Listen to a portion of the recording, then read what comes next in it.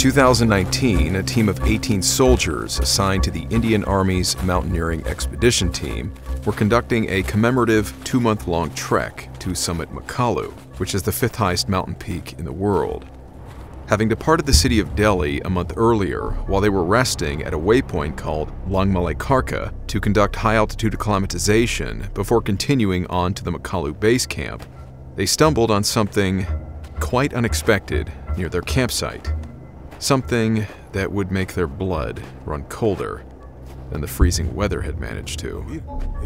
It was footprints. Massive footprints in the snow. The question remains unanswered, however. Are these footprints newly discovered evidence of a creature that has eluded mankind for centuries? This is the story of the Indian Army and the Yeti.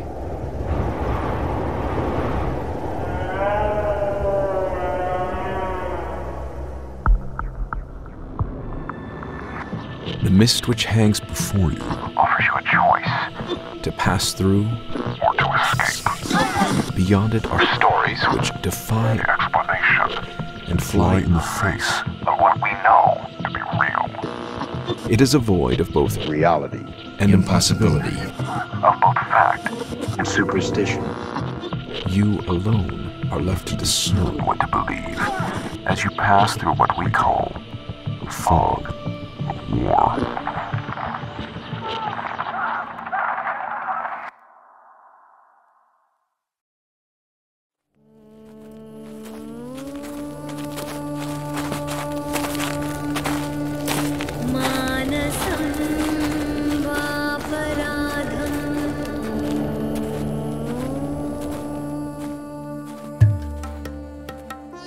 The Indian Army Mountaineering Team's 2019 expedition to Mount Makalu, which began on March 27th, had first set out from Delhi. Similar expeditions to this one have been conducted by the Indian Army for decades. These ventures have been performed as a commemorative gesture towards past successes in the nation's long fight for freedom, a 200-year-long struggle against British rule that ended in 1947, with the country then being divided into India and Pakistan. Despite the end of the British Raj, this sudden division of land between these two nations resulted in sudden, massive migrations, seizure of power, political and religious violence, and decades of continued bloodshed. Territorial wars between India and Pakistan have continued even until today. The threat of nuclear war is always looming, and little more than a fragile ceasefire has been maintained since 2003, a ceasefire which has been repeatedly violated. This constant threat of foreign terrorism and violence within India's borders keeps the Indian Army on constant edge. The Army's mountaineering teams are therefore some, if not the most highly trained for high-elevation warfare. And along with training their men for combat proficiency, each successful expedition serves to inculcate an esprit de corps throughout their ranks, nurturing the spirit of adventure and tradition among each new generation of the Indian Armed Forces. The team expedition in the spring of 2019 was led by Major Manoj Joshi and comprised 4 officers, 2 junior commissioned officers, and 11 other ranks. On April 2nd, after arriving at the Himalayan foothills, the team began their journey towards the Makalu base camp. A week later, on April 9th, traversing through a narrow valley of the Makalu Baru National Park, the team paused at the 4,500-meter elevation mark, a waypoint called Langmalekarka, to acclimatize their bodies to the increasing altitude. And while camped, members of the team exploring the surrounding area then stumbled across something startling: a series of huge, mysterious footprints trailing through the hardened snow near their campsite. Using their available hiking equipment, they determined that the largest of these footprints measured 32 inches long by 15 inches wide, which is more than 3 times the size of an average man's foot. And they couldn't help but notice that, although scattered, tracks of these footprints appeared to fall in a linear fashion, as if the creature that made them had the ability to walk upright, with the length of each stride being as long as 4 feet. By comparison, the average man's stride length while walking is half that length. the Indian soldiers knew that whatever made these footprints, it was big.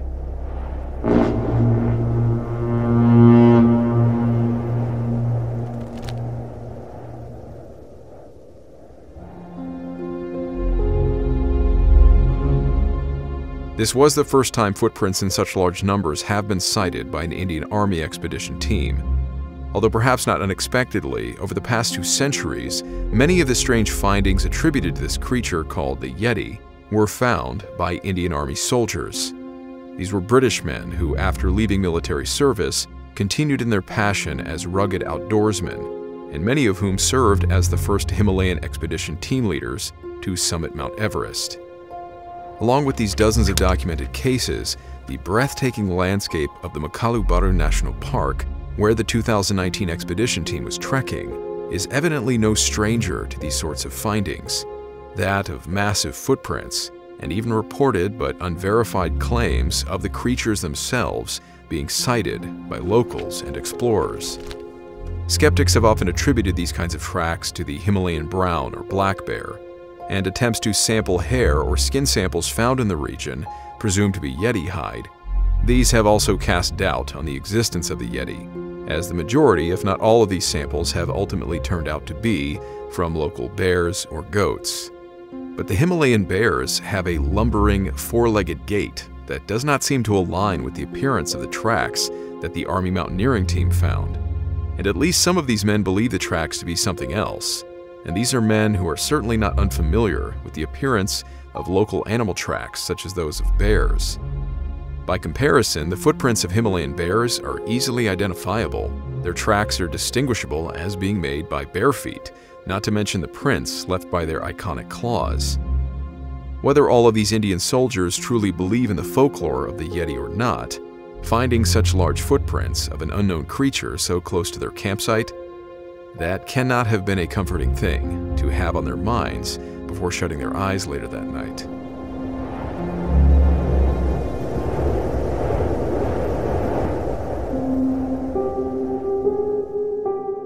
Despite contemporary skepticism, there was once a time when the Western world was fascinated by stories about the Yeti. So much to the point of credibility that the American Department of State issued specific guidance about the elusive creature to the American Embassy in New Delhi, India. A dispatch dated November 30th, 1959, states the following 3 regulations. A royalty of 5,000 rupees will have to be paid to His Majesty's Government of Nepal for a permit to carry out an expedition in search of Yeti.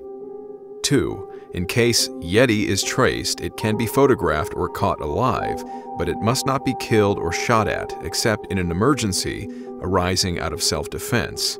All photographs taken of the animal, the creature itself, if captured alive or dead, must be surrendered to the government of Nepal at the earliest time. And 3.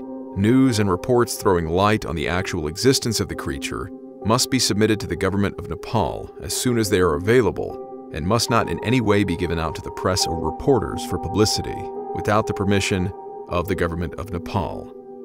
Now, fast forward to 2019, hoping to be taken seriously by that same media, the Indian Army posted the evidence of their findings to their Twitter account, hoping to at least provoke public interest and a thorough scientific investigation into these strange tracks. As we might have expected, much of the world's media responded to this story with mockery and incredulity. But is there some shred of credibility to the existence of this creature? Yes, there is.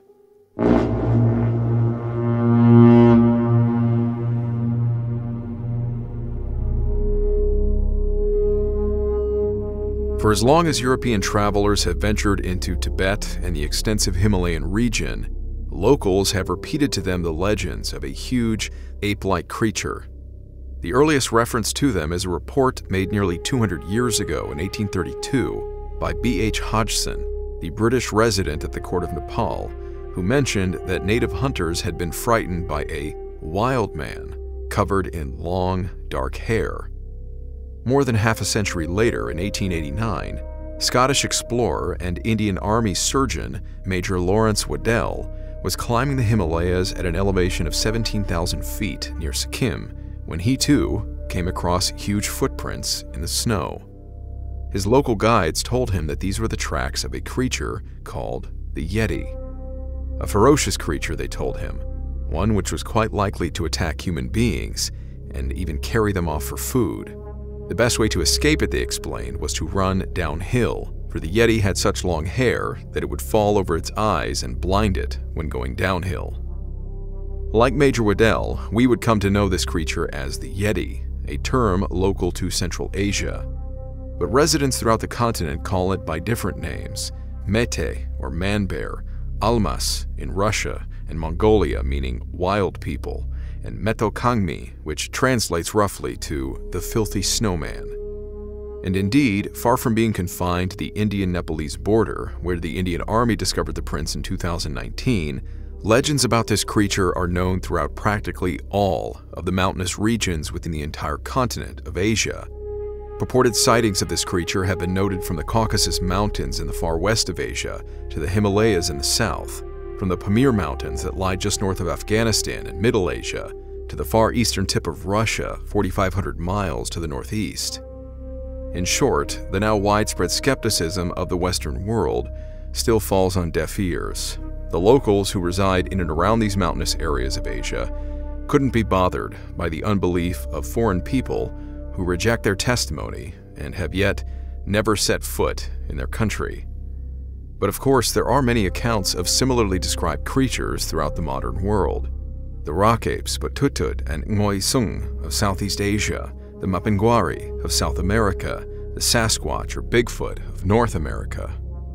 As with our continued belief and decades of reported encounters with these similarly reclusive bipedal hominid-type creatures, local beliefs in the legendary creature called Yeti is not to be dissuaded merely due to a lack of mountains of evidence. Quite the opposite. For the locals, the simple truth is that the evidence of this creature is hidden in the mountains. Local legends of the Yeti may date back centuries, perhaps thousands of years before European contact, considering these legends were certainly passed down by word of mouth. But for those of us living in Western society, the story of the Yeti is merely a century old.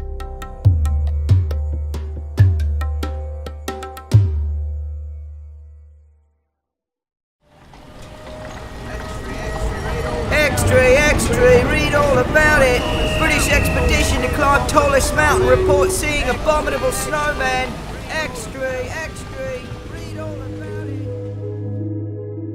The legend of the abominable snowman became mainstream news beginning in 1921, when sightings of the creature were reported by the British Mount Everest reconnaissance expedition. The team, led by Colonel Howard Bury, was in the process of making a first attempt on the north face of Everest. Discovering a set of unusual tracks, the colonel thought that they were probably those of a large gray wolf.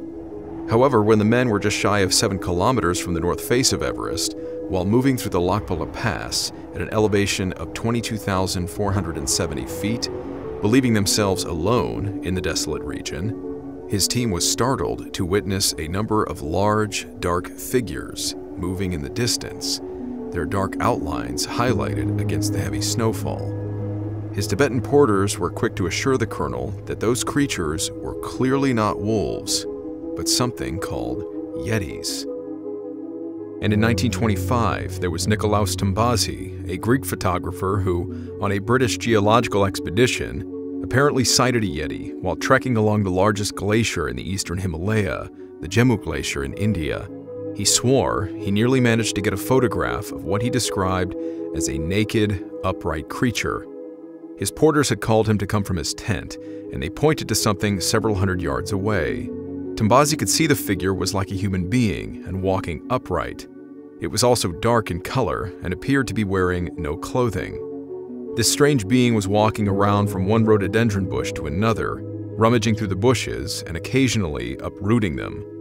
After the figure was visible for about a minute, Tombazi lost view of it as it walked off into some thick scrub. Camera equipment at that time was obviously much more cumbersome, and the creature had vanished by the time he had managed to sight the lens.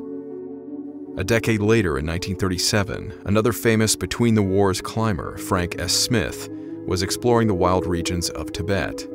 He too saw a strange track of large prints in the snow. the length of the animal's stride being at least 2 feet, similar to that of a man's full stride. But what kind of man with such large feet would be walking in the snow barefoot? In following this track, Smith was astounded by the path they took. This creature could cross gullies and glaciers like an expert climber. His notes and findings were examined by the Zoological Society and the Natural History Museum and were similarly disregarded as being the prints of some unknown species of bear.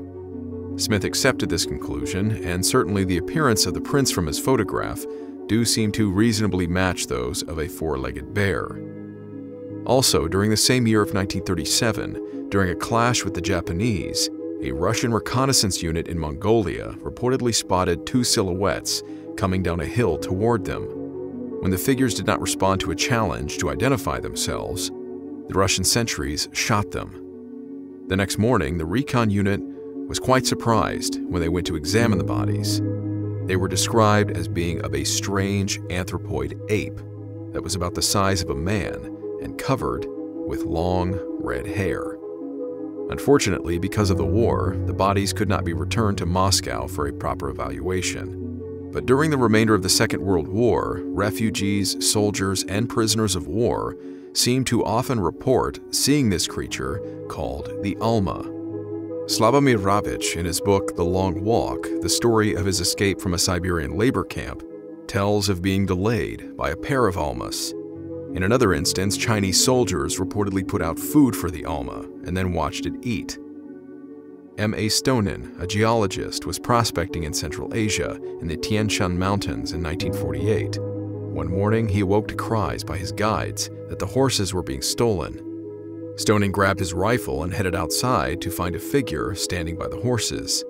It had long, red hair all over its body. The creature took off when Stonin began shouting, and he chased after it. But the animal was so man-like, he later explained, that he couldn't bring himself to shoot it, and the thing escaped. Stories and rumors like this continued to leak back from the mountainous regions of Asia into black and white print, always with that slight element of doubt which made it easy for serious minds to dismiss these stories as lies or more cases of mistaken identity.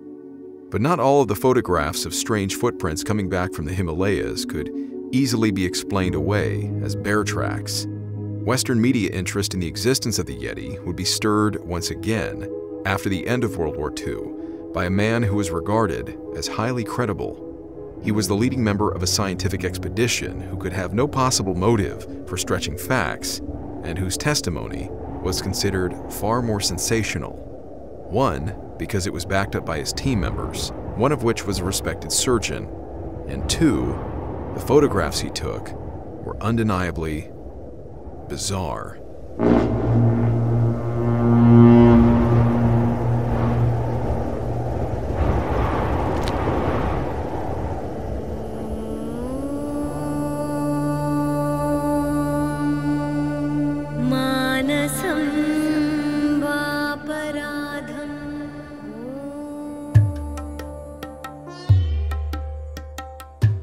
Hey guys, welcome to the credits. Thanks for sticking around. This is one of those stories where once I start digging into the research, it becomes increasingly difficult for me to maintain my disbelief in the existence of the creature that's being spoken about.